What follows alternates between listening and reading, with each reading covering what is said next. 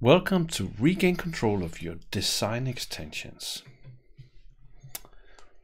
Oh, hi there. I'm just using the built-in design function, so you can do some more customization because I need budget at date here on my chart of account screen.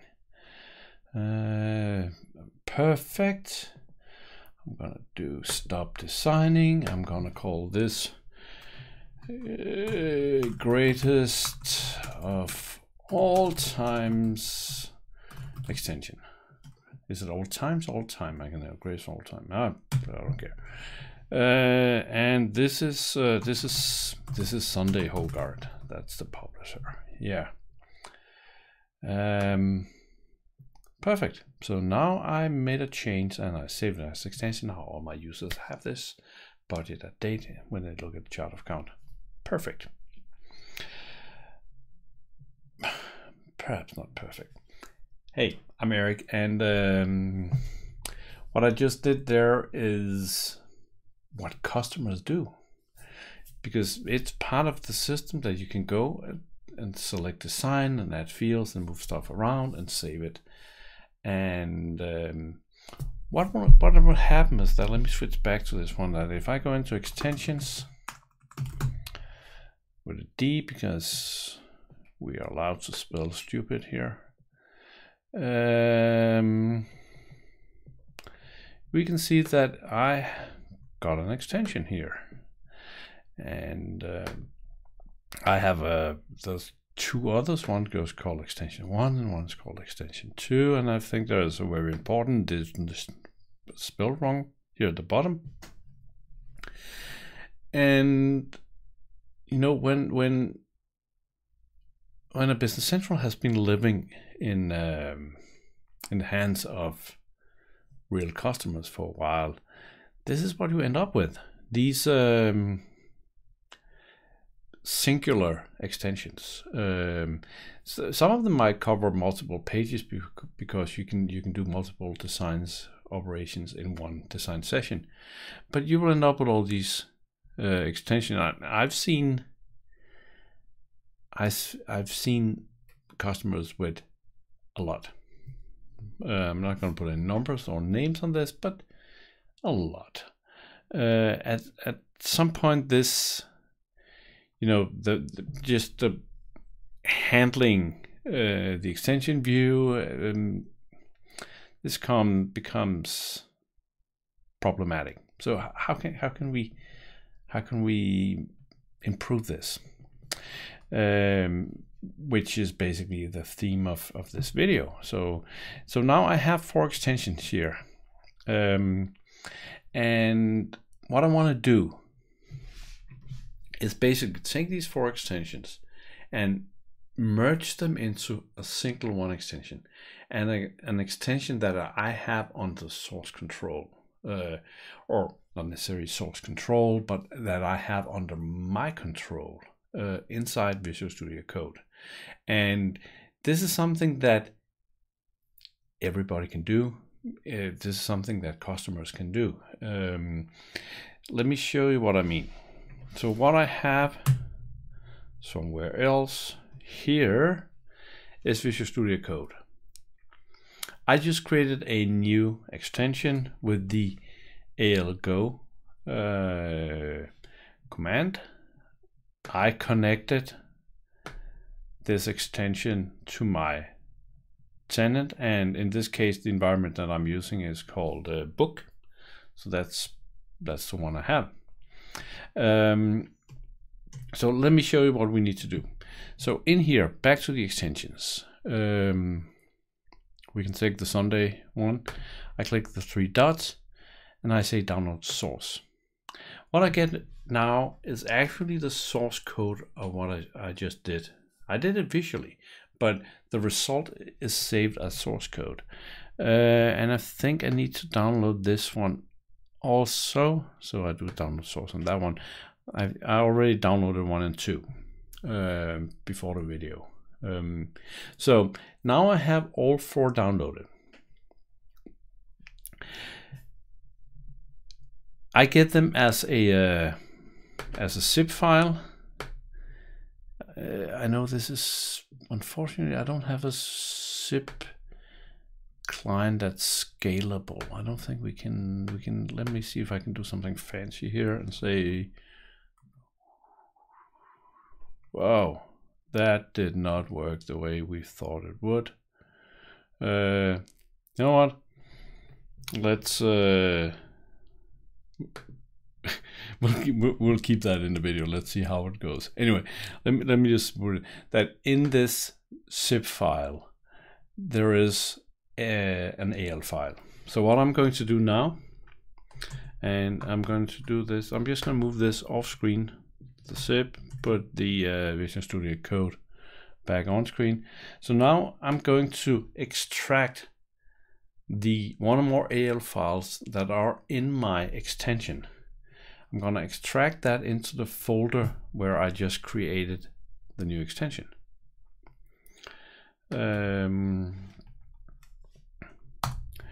So there's the first one, and we can see that this is the one we just did. So this is 50,003, extend chart of accounts, budget at date has been added after, let me actually make this bigger so I'm sure you guys can see it. Has been added after net change. The field name is kind of funky and there's some curly blue squiggly lines here, squiggly lines. So but we got that one. So I'm just going to do this for the next one also. So I'm opening in another screen and unzipping into this folder. So we got that one. And I'm going to do it with the Hogarth 1 we saw before. And I'm going to do it with the 2 also. I'm only extracting the AL files. Let me just see if, so in this case, what we have here is also a app.json that defines that singular extension, but we have our own app.json here, so we don't want to overwrite with this one. There's also a .vs code file that just has a launch.json. We have that in here also. We don't care about that either. The only thing we do care about is the oops, let's see if I can get back in this one, is the AL file.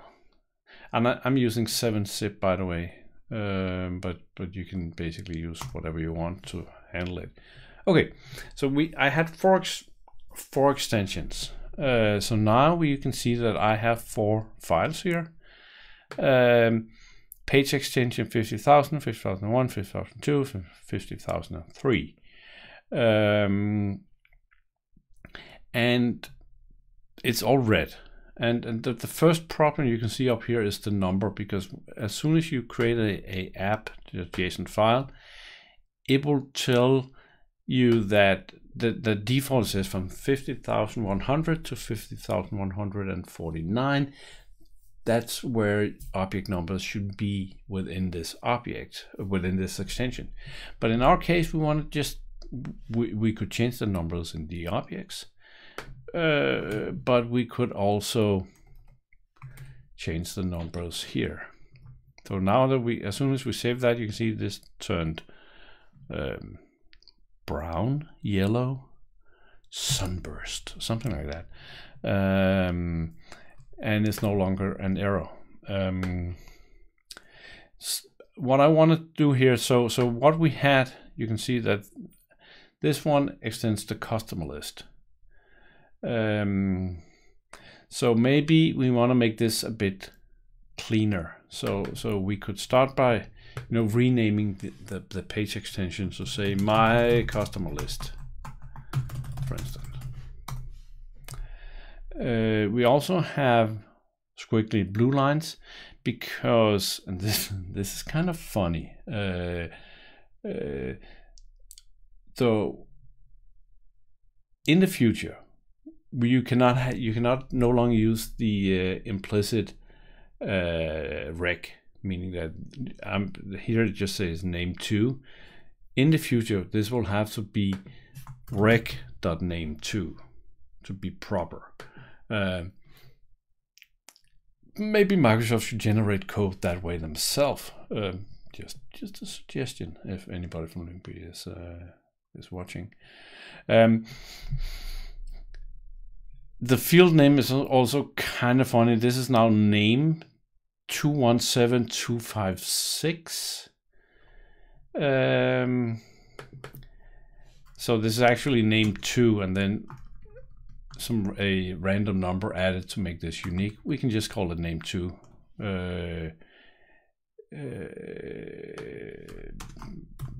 CTL, for instance.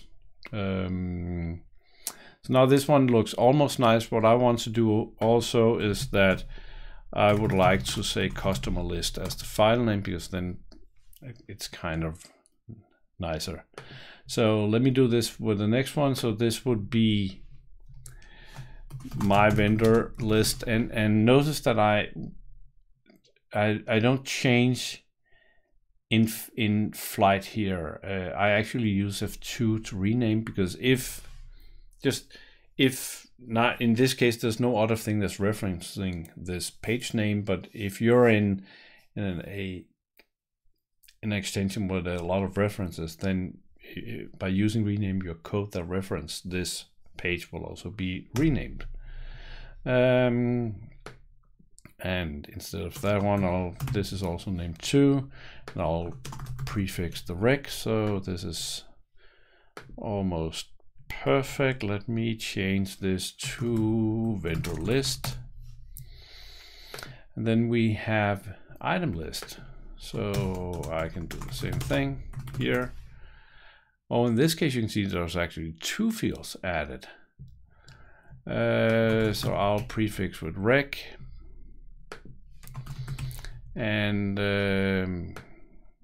number 2 control and search description control. I'm going to save this and then say my item list. And the last one we had here is chart of accounts, so I'll do the exact same thing. My chart of accounts, prefix rec, change the name to without the crazy number, go back and change this one to chart of accounts. And let's say that, by the way, now that I'm in this, I remember I should have added one more field to chart of account. Then I can just now go in and say field, parentheses begin, and then now I press Control space and I get the fields. Let's actually do this in a different way. Let's see that I want the other budgeted amount also. Budgeted date, budgeted amount, add an application area so everybody can see the field. Even here I get this one will not prefix rec either. That's kind of yeah, I hope that comes soon. Anyway, so now we actually made a customization on top of our customization, something that would be complicated before and result in multiple extensions. So, and we can try to build this one. Shift Control B. So this is perfect. So the only thing we need to do now is that we need to go back in here, and then we want to uninstall this thing. So one thing that's important to mention here is that what I'm doing, moving something over to another extension, only works for non-tables. So if you say, oh, we have built 7 different extensions, let's merge them together because that would be easier to maintain.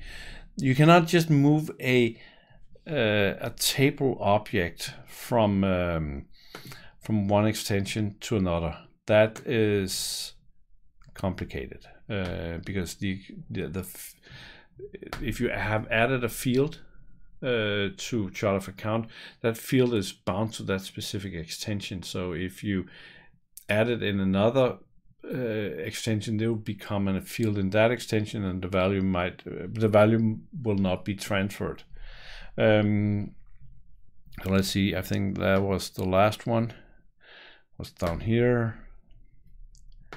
Uninstall this guy, and then let's press F5 to deploy this one.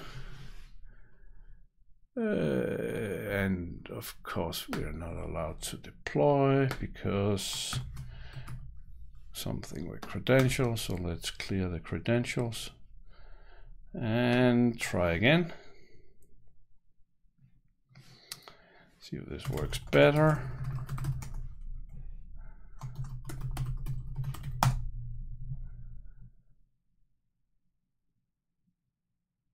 Exciting.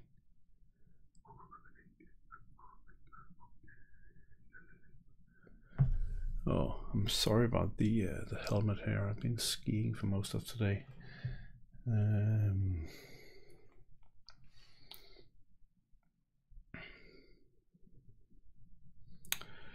Come on, Business Central, you can do this.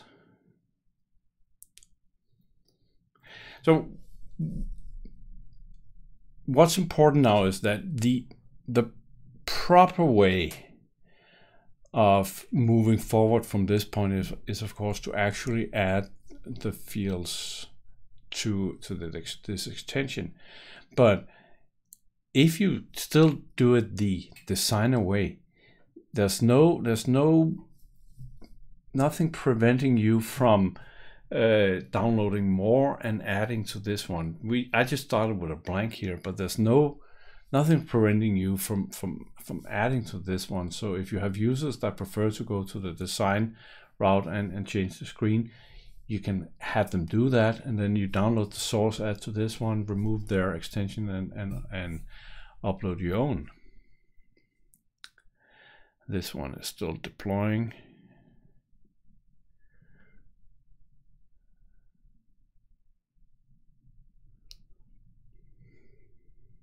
This is taking a long time. Come on, Microsoft, you can do this. Sunday evening. There we go.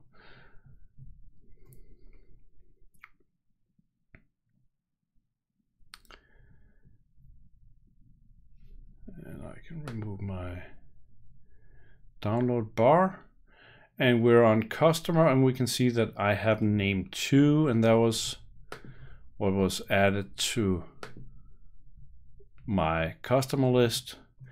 And if we go into extensions, we can see now that there is not installed, not installed, not installed, and then there is regain, and the last one here is not installed either. So to clean it up completely, we could certainly go in at some point and simply unpublish these other ones. Then they're gone. But now we kind of regained control of this and make it easier to maintain, and we know that all our stuff is sitting here in this extension, and we have it in Visual Studio, so we have opportunity to make more changes and to keep track of what we're doing. So that was a tip for people, and perhaps this is a great way to get your toes wet in working with customizations and looking at what's happening, so you can make the changes in design, download them and see what happens, and then use that as a basis of working further. There's also a way for you can actually deploy the designer from within Visual Studio and then get the changes you make directly back into Visual Studio. If you want me to do a video on that one, remember to subscribe and let me know in the comments below if you want that. Then I'll make a video on that at some point. Until then, have a wonderful day. Hope the microphone had bashed. See ya.